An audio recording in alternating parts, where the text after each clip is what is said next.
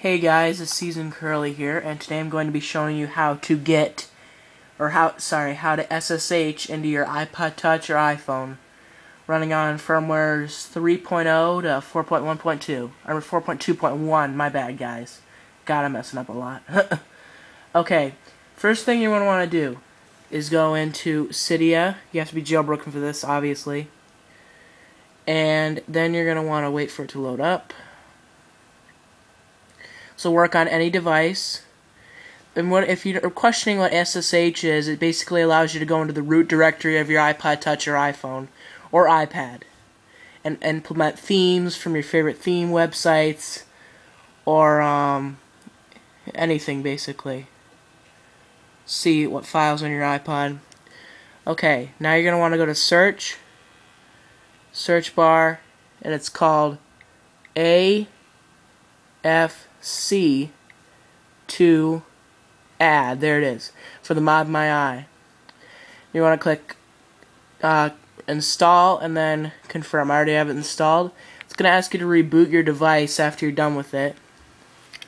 And then you're going to want to go to this website, which I'll provide in the description. It's ifunbox.com. You're going to want to click download right here for PC. And I think they have a Mac version. Don't count me on that, guys. I think they do. Anyways, you're going to get it in a zip folder. All you're going to want to do is just double click on it. And you're going to allow, that's for my Mac copy.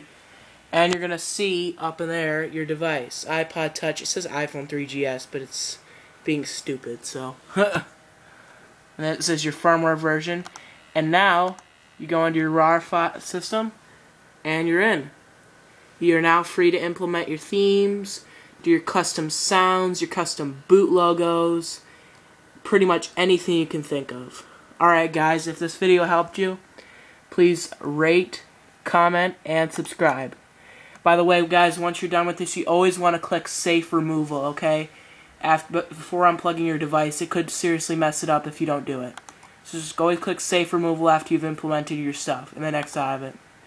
Okay, guys, talk to you later. Peace.